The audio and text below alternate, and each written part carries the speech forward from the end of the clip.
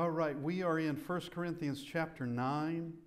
1 Corinthians chapter 9. Last week we were in chapter 8, and I want to start with the last verse of chapter 8 because there is a principle that is going to continue into chapter 9, and it's Paul has been showing this principle.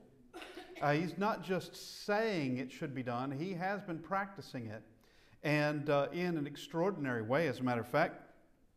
But at the end of chapter 8, we have verse 13. Therefore, if food makes my brother stumble, I will never eat meat again, lest I make my brother stumble.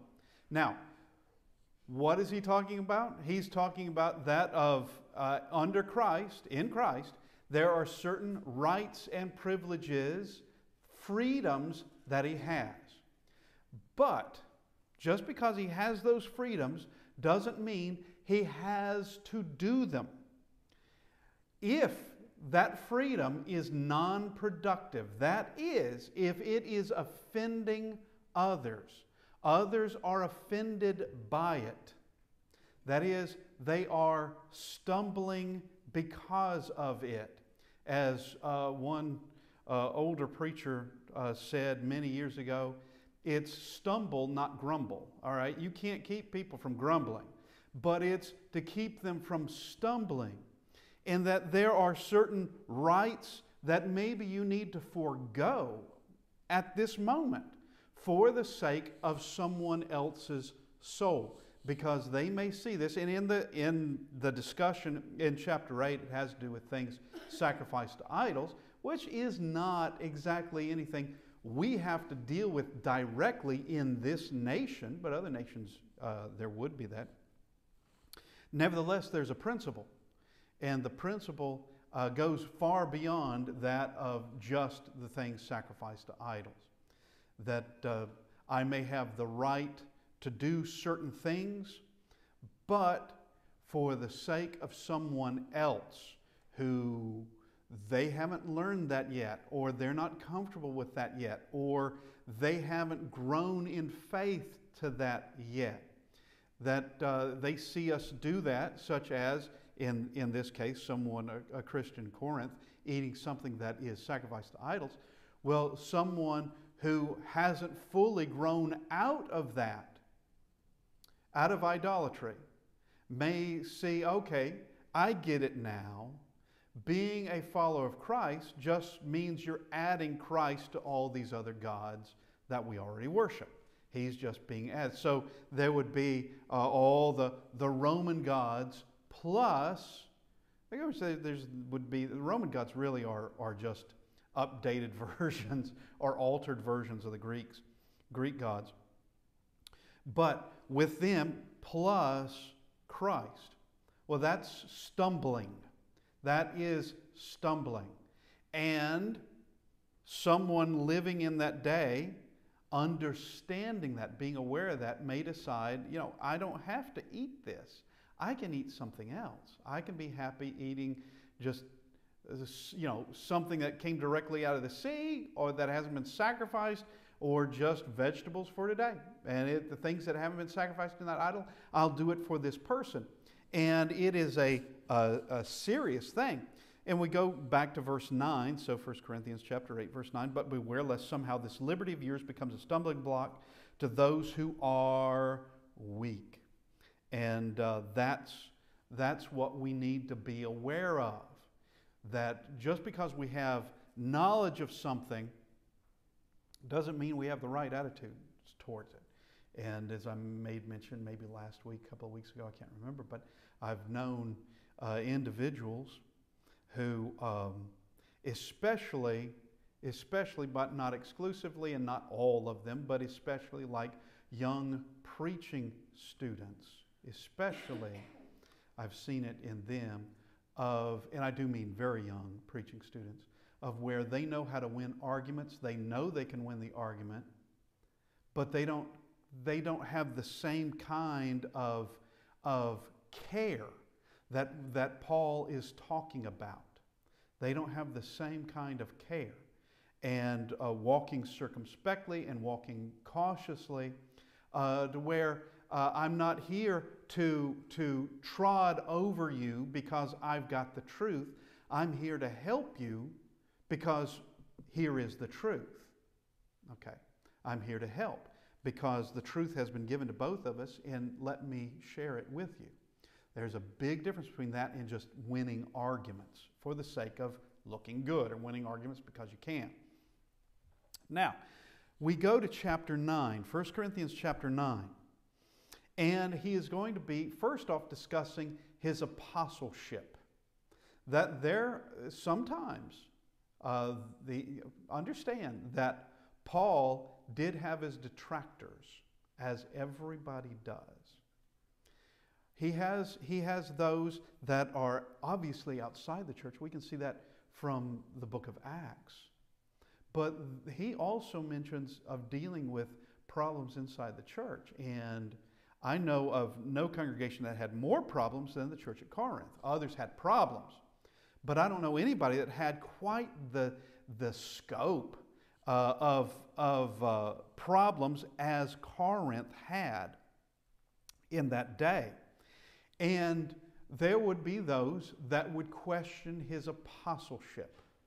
And there would be those that would, of course, anyone opposing what he's written or what he's spoken would attack that first. You do realize he's not a legitimate apostle. He's just saying he is. Or people have just, they've just been taken in by him. But he says this, verse 1, chapter 9, 1 Corinthians, am I not an apostle? Am I not free? Have I not seen Jesus Christ our Lord? Are you not my work in the Lord?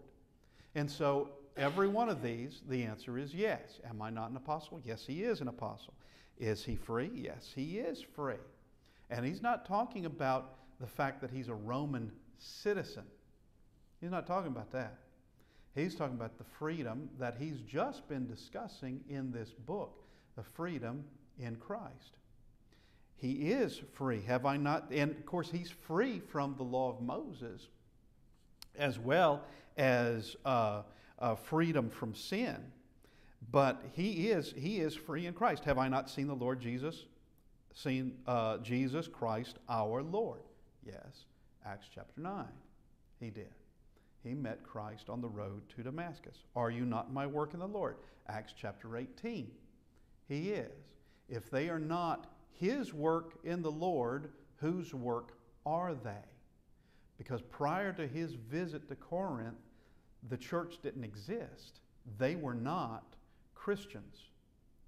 It is when he arrives and begins to teach that these individuals begin to be taught the truth, and they respond to the truth. Are they his work in the Lord? And the answer to that is yes. If I'm not an apostle to others, yet doubtless I am to you, for you are the seal of my apostleship in the Lord.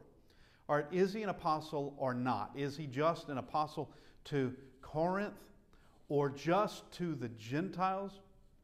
Well, his main mission is going to be in the Gentile world. Yes, he's not going to be in Jerusalem or Judea, only in moments of visiting those places. He is all over the place. And is he an apostle? Yes, while others may deny it, he is saying that they are the sign of his apostle.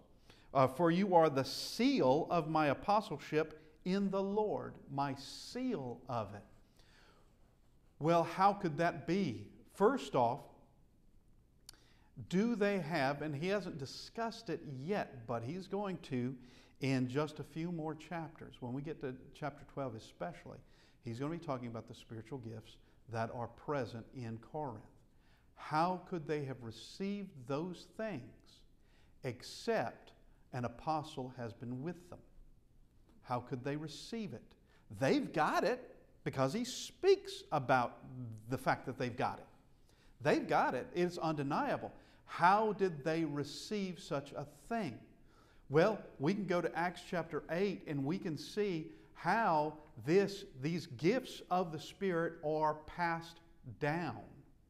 We have two instances, one in Acts 2, one in Acts 10, of one with the apostles, the others with Cornelius, of where suddenly they were able to speak in tongues.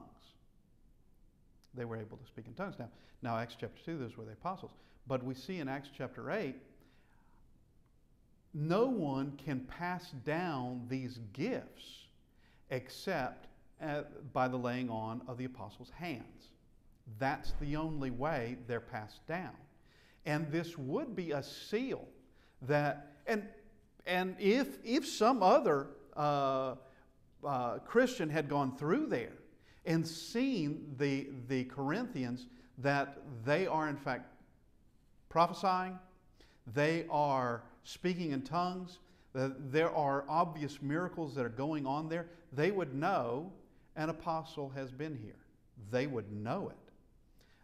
Or somehow all these people have met an apostle somewhere. If the apostle didn't come here, they've gone to the apostle. But they've met someone who has that ability, and only the apostles had that ability. And an apostle never had the ability to pass on that gift or that sign of an apostle.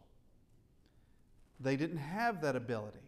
They had the ability to lay hands, and then it was the Holy Spirit that decided, it was God that decided what gift that person would receive. If it was speaking, the person had no control of it, and Paul would have had no control over it. It was the Holy Spirit that did these things. But someone like Paul or someone like Peter, they could not pass that down to others, that is, of being able to lay hands on people and that next person receive a gift, a spiritual gift of the Holy Spirit, of speaking in tongues or healings or whatever it was. It was to the apostles, and when all the apostles died, that ability died with it. It wasn't given to anybody else. And when that generation that was around, those Christians that were around those apostles, when they died in time, they would have died. Then all those gifts would have died with them, because beyond that generation, the church was well established. John finishes the New Testament with the book of Revelation, and in the book of Revelation we can see, unlike any other book of the Bible, unlike any other book, you have complete resolution. Complete. You know this is the end of it. There's nothing else. If you go to Jude, you don't get that sense. If you go to Matthew, you don't get that sense. If you go to the writings of Moses or writings of the Old Testament prophets, you don't get that sense. Go to the book of Acts. In the books of Acts, you don't get that sense that okay, this is now the end. But the book of Revelation is the end.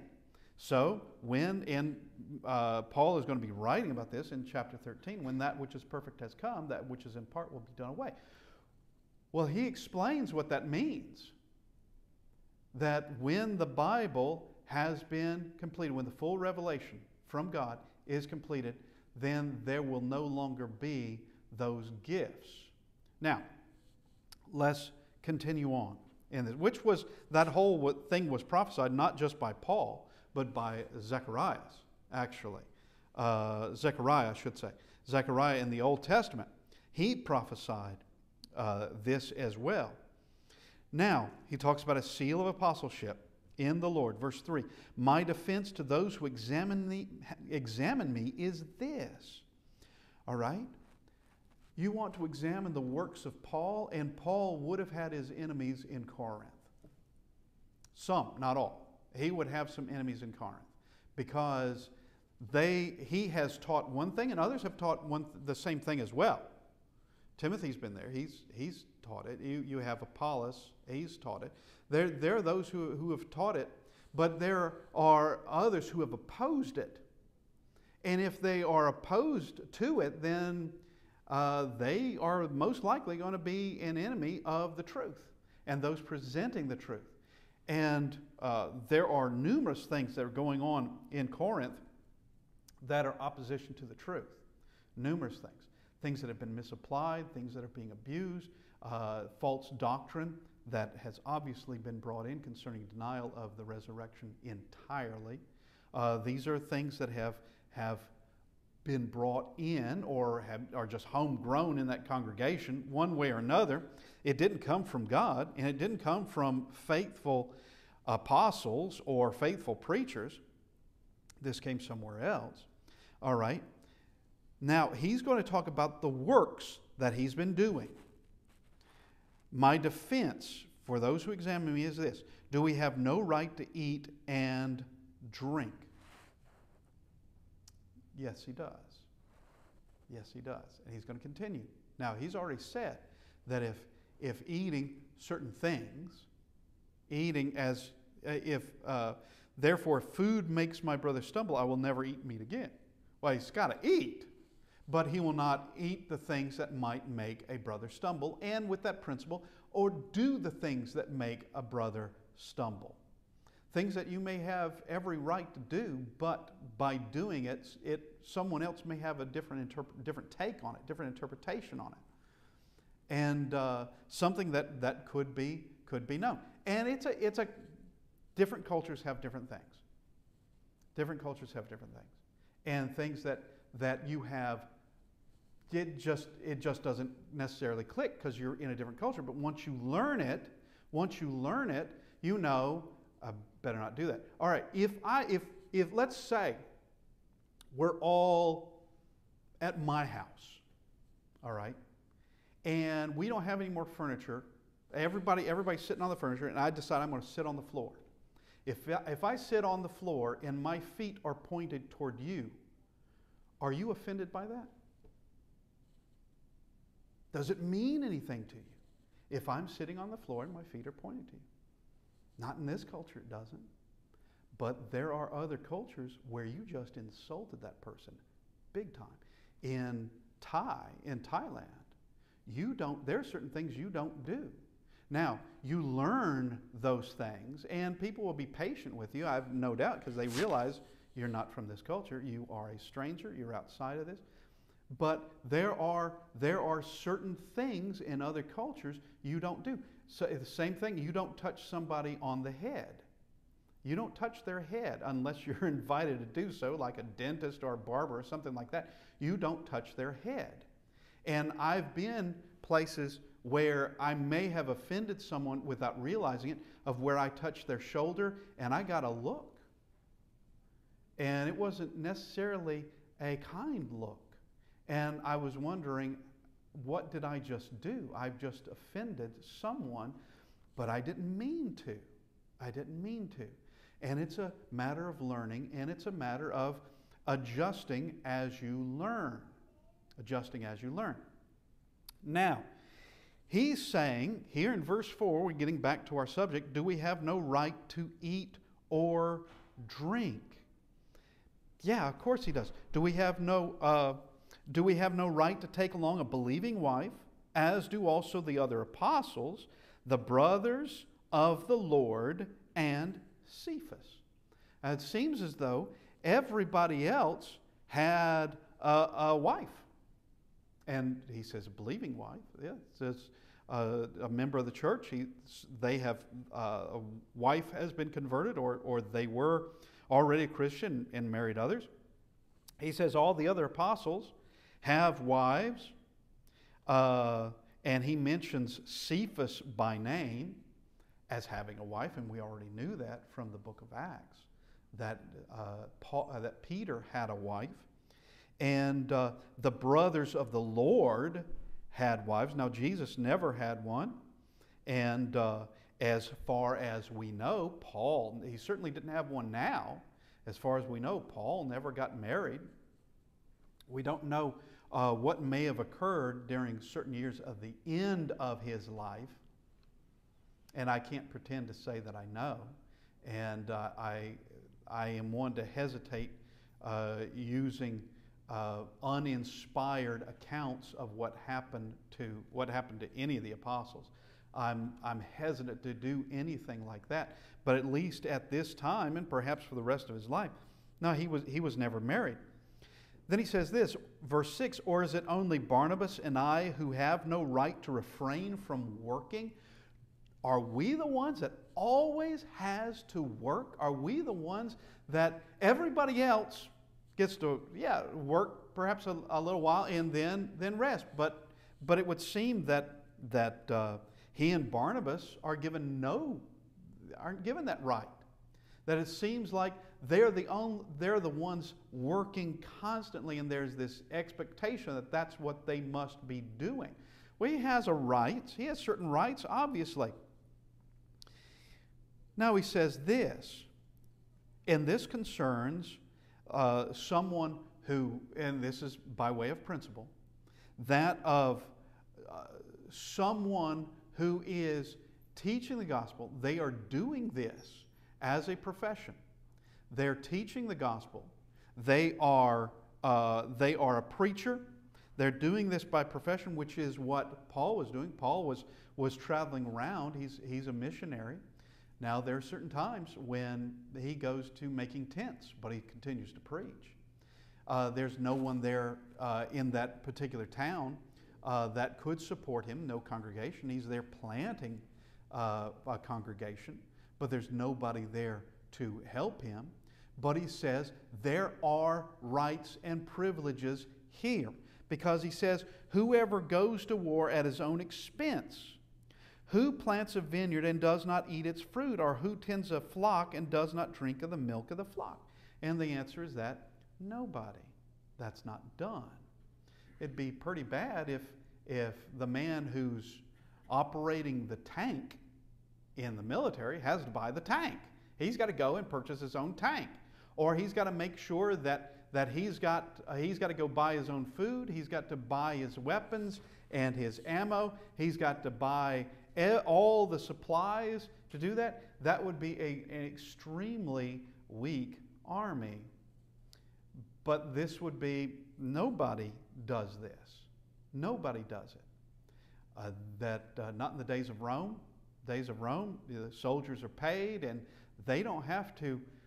Their weapons are supplied, or they may manufacture them themselves. But as an army, but everything is supplied to them, and their food is also supplied to them, especially when they are out at war.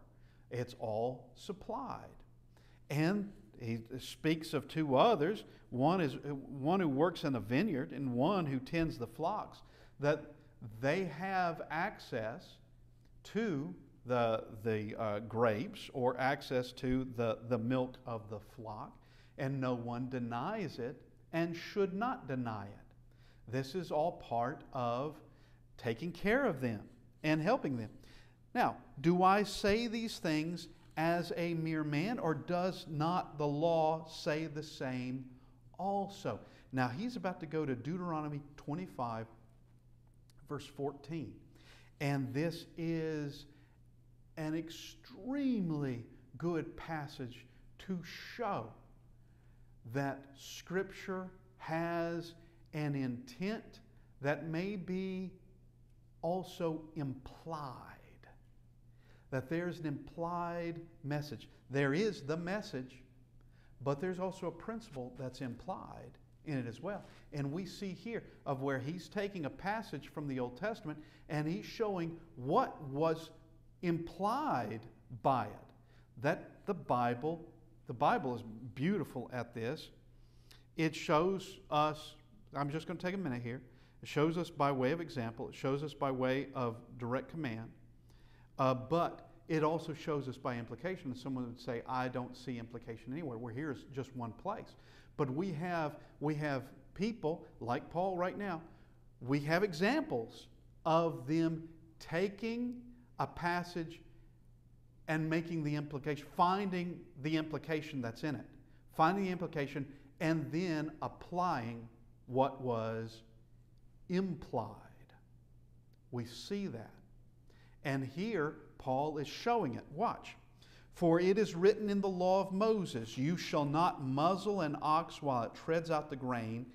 Here it is. Is it oxen God is concerned about? He starts this logic of what has to be implied. So this only goes to oxen and not to men also? Now this is no complaint to God, because he knows God is not concerned about oxen. He doesn't have a whole lot of concern about oxen. His concern, he didn't die for oxen. He died for mankind. Is it oxen God is concerned about? Or does he say it all together for our sakes?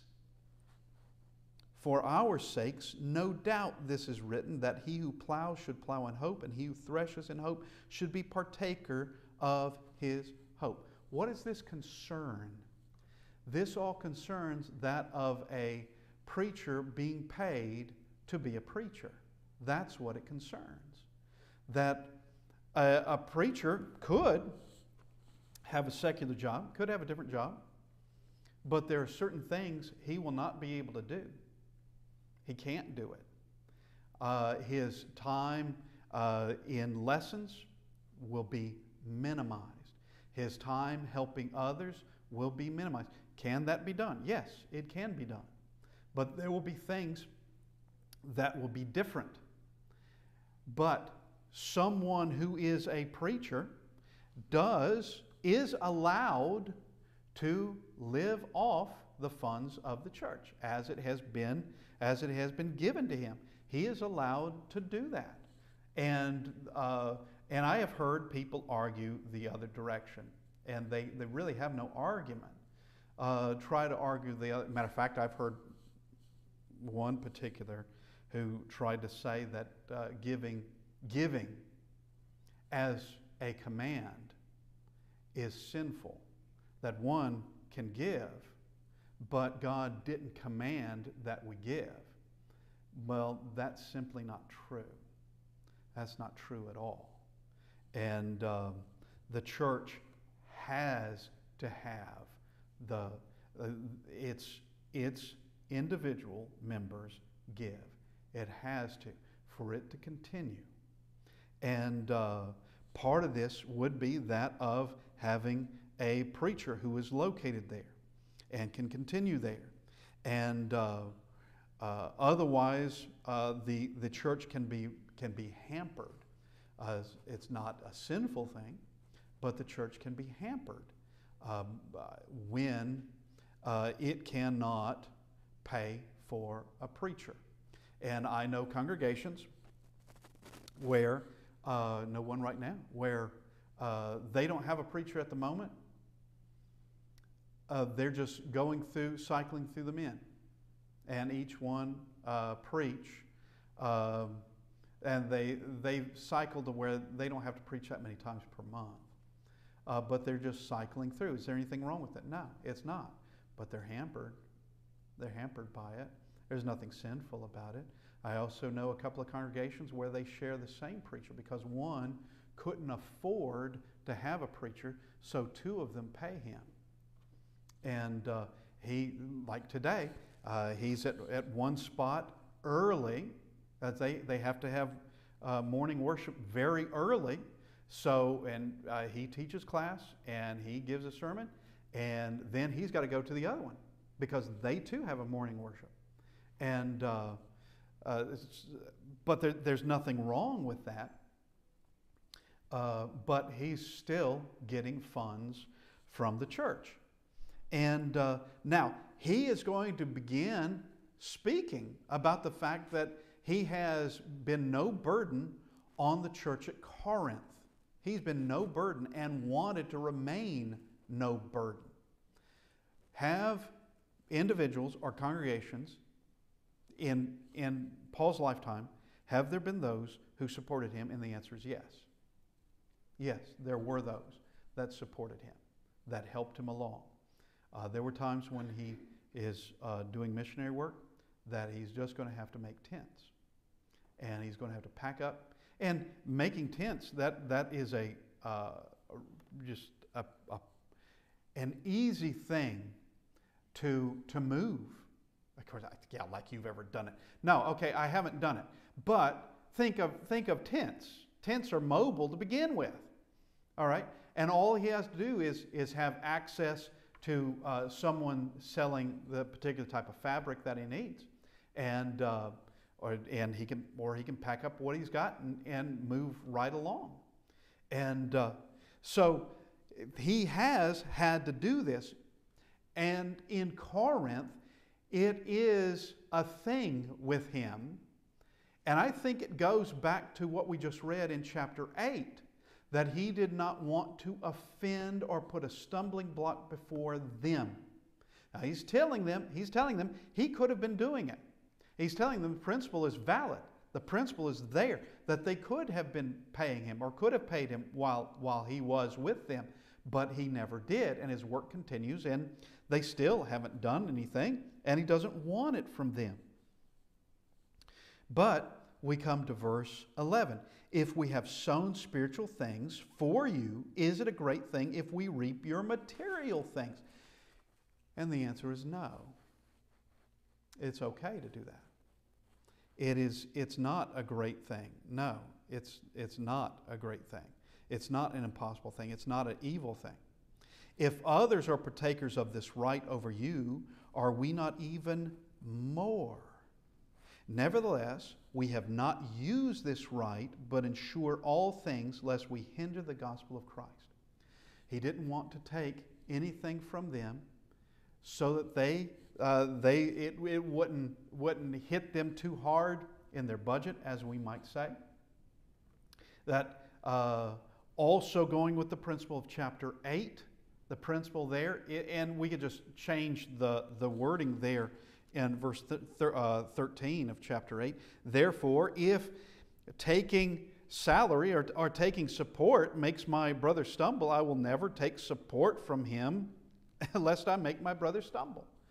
He could definitely have applied this principle there, but he wanted them to have what they needed for the sake of the gospel, for the sake of that church, for the sake of that church. And notice what he says, lest we hinder the gospel of Christ. The gospel of Christ. There's where the emphasis is. It's not so they could have more money just to have more money.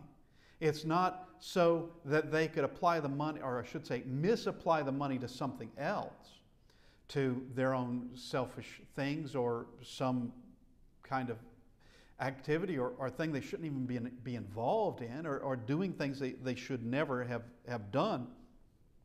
But it's for the gospel of Christ. Verse 13. Do you not know that those who minister the holy things eat of the things of the temple, and those who serve at the altar partake of the offering of the altar? Once again, he's taking things from the past, principles, and they still apply to the present. Principles. He doesn't serve in the temple, except that the church is the temple. He's talking about the law. Under the law of Moses, these things were required. Same thing with the ox. Don't muzzle an ox as it treads out the grain. All right, don't muzzle the priest as he's serving in the tabernacle or the temple. Okay, that they partook of the things of the temple. That was all part of taking care of them. It wasn't to enrich them. It was to take care of them.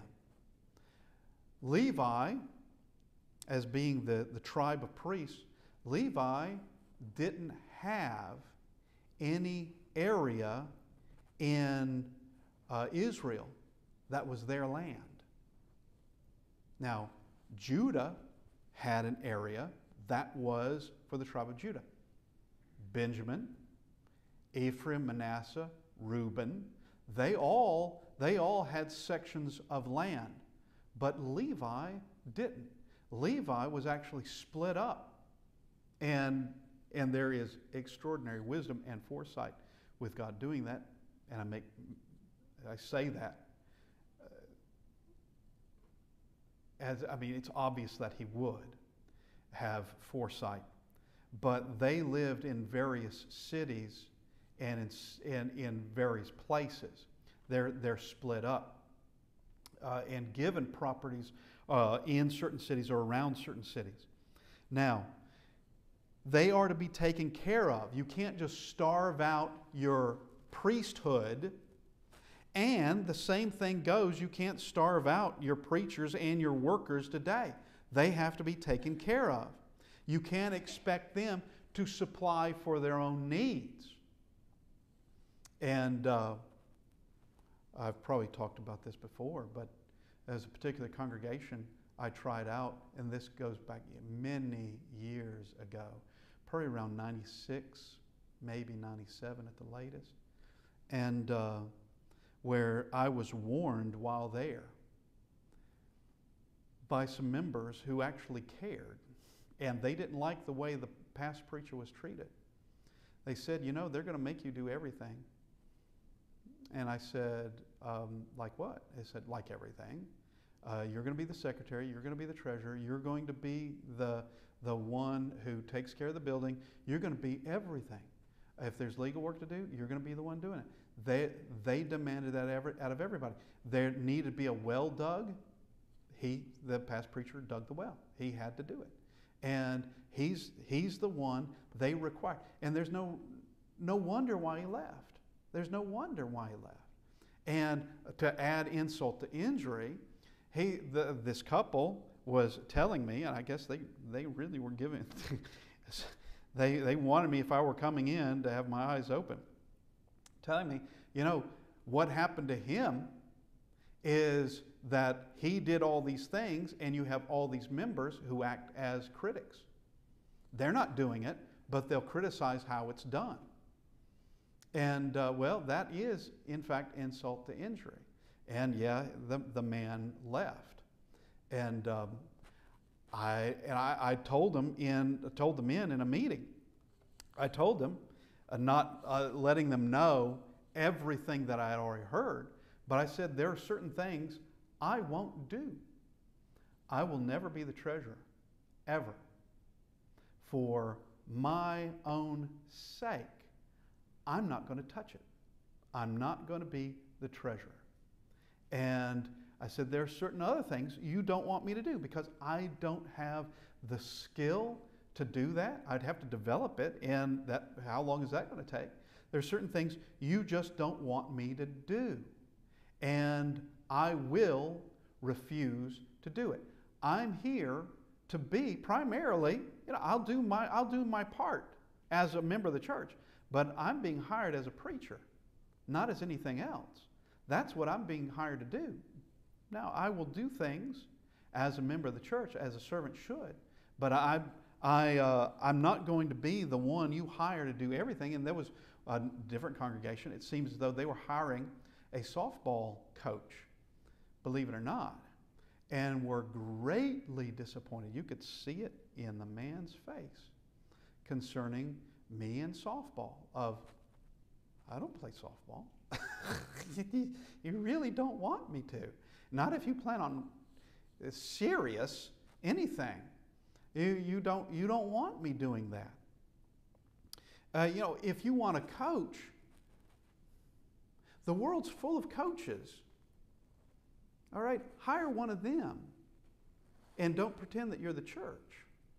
But if you want a preacher, all right, that's different. That's different. That's what the church does. That's what the church hires. Now, verse 13. Do you not know that those...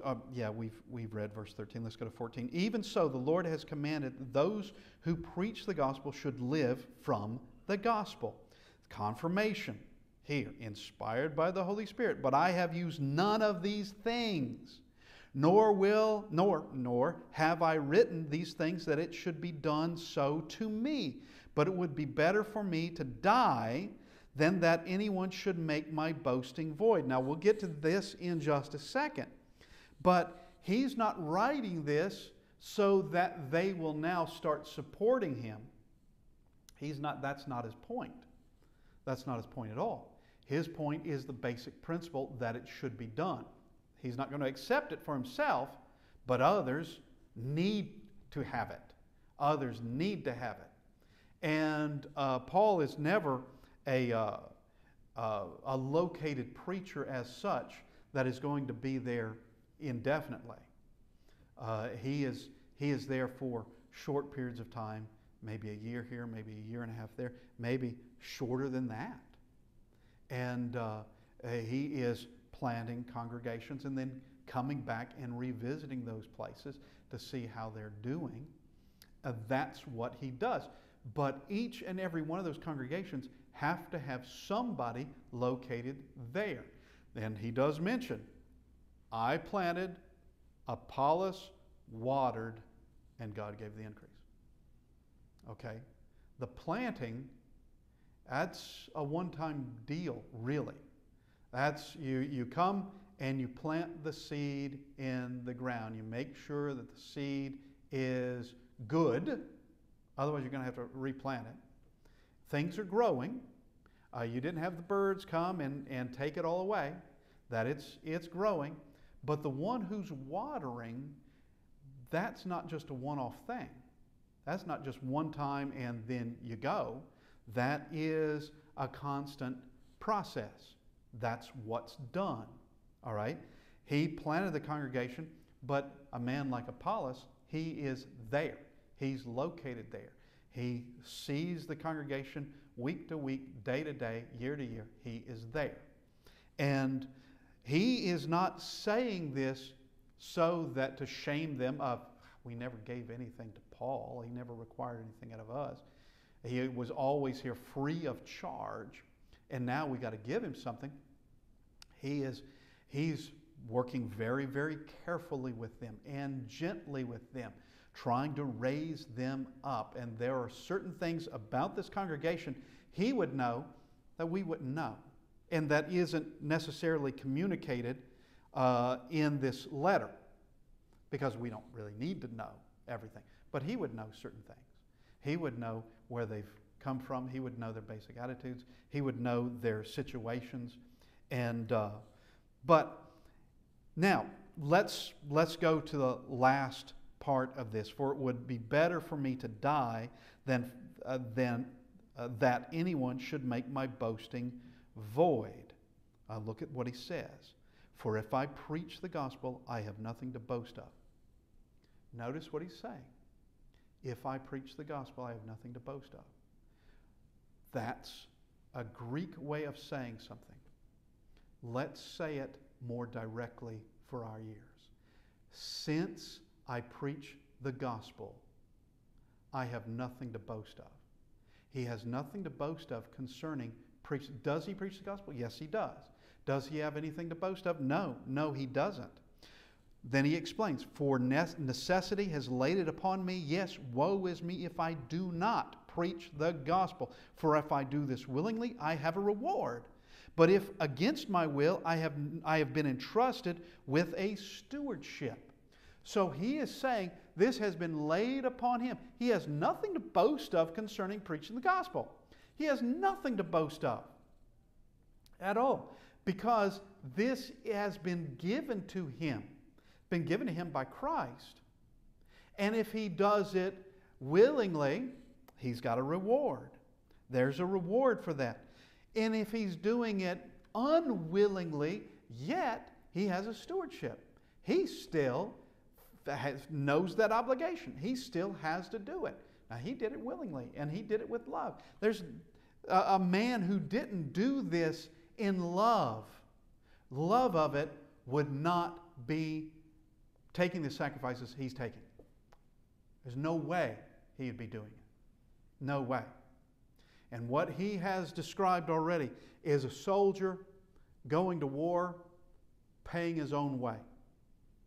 Or that of working in a vineyard and receiving no benefit from the vineyard at all. Someone who tends the flocks receives no benefit from the flocks whatsoever. All right? He is required to be the soldier, the vine dresser, and the shepherd. He's required to be a preacher and a missionary. He's required to preach the gospel. And because of that requirement, there's nothing to boast in that. nothing to boast at all. We simply go back to chapter 2, verse 1. And I, brethren, when I came to you, did not come with excellence of speech or of wisdom, declaring to you the testimony of God.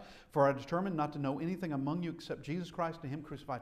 That is a very humble view of himself and presenting himself humbly. It's not Paul the Great, Paul the Magnificent, Paul the Wise, Paul the ever-knowing. It is just Paul the servant. That's all. And we have come to the end of our time, and we'll continue next week. Thank you, everybody.